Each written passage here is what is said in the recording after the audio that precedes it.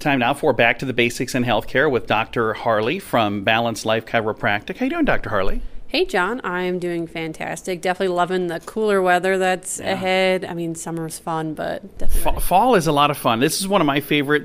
I guess I kind of like spring, too, because then all winter you're cold and you're finally getting warm. But the thing I like about this is it's just like you're not hot, you're not cold. It's just right. Very true.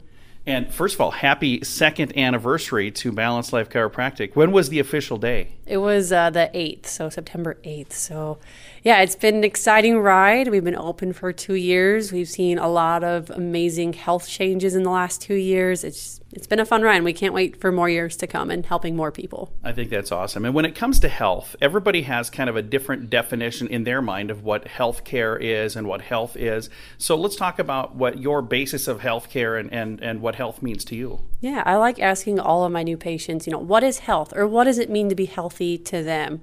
What do you think, John? What does health look like to you? For me, it's just not being in pain, because if I'm in pain, I feel like I must not be doing something right. And that's the most common answer I get for most people is a lot of people base their health on how we feel. It's like, well, if I feel good today or don't feel good tomorrow, like the other day, like I'm not healthy then at that point, but I'm healthy the days I feel good. But a lot of times health, like the feeling aspect of it can kind of give us a false sense of security. Because if you think about it, most people don't know they have heart disease until it's in the later stages. Yeah. But they had to start somewhere.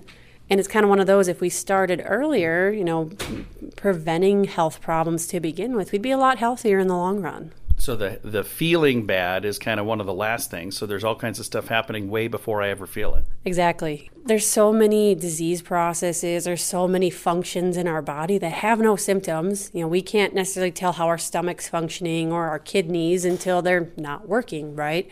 So it's kind of like if we wait until they're not working, then that's been going on long enough. It's going to take a while to start correcting it. So I look at health a little bit differently, and I actually looked up the definition of health once. It was a state of being without disease or injury. Now, most people know when they don't have injuries, right? Yeah. But we don't always know when we don't have disease, especially in the early stages of it. So I kind of look at that aspect for health and looking more at how's your body working? How's it functioning? Is it functioning at 100%, 100% of the time? That is true optimal health. And that would be probably pretty tough for most people to be at 100% of the time, but that's the goal. Right. That's ideal, perfect health. Most people are probably running at 60, 70%, but all the time. Or sometimes maybe they're 100%, but only 60% of the time. And that other 40%, they're kind of all over the place, right? Look at your body like a car or a machine in any shape or form. If your car wasn't running at max performance, we probably would want to get it tuned up, fixed up. Most people do, right? Obviously, some people take better care of their bodies than their cars, and some people are the opposite. They take better care of their cars than themselves. But regardless, we only get one body. If we don't take care of it, it's not going to last us, 90 some years. That's kind of the average lifespan. I think it's like 83 or something right now, but it's supposed to last that long. But if we don't take care of it when we're younger, it's going to be a lot harder getting to that point. And I suppose the same thing could be thought, like when you think about a car, if you go in and have your oil change done at the right times and you get the brake pads changed and do all of the things you're supposed to do, you probably don't have breakdowns. But if you don't do those things and you only respond when there are breakdowns, and when it comes to health, it's probably the same thing. If I take care of myself long term and I don't have the breakdowns, rather than waiting until, hey, Dr. Harley, can you fix this? Right. Maintenance is much easier. It's much cheaper than having to do a big fix because something actually has broken down.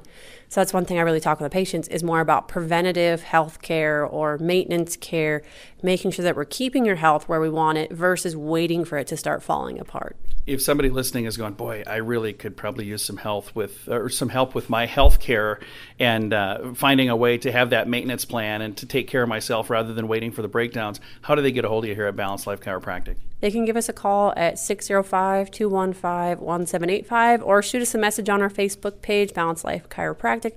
We'd love to chat and let you know how we can help you. Very nice. You can also find them online. Their website, once again, BalancedLifeSD.com.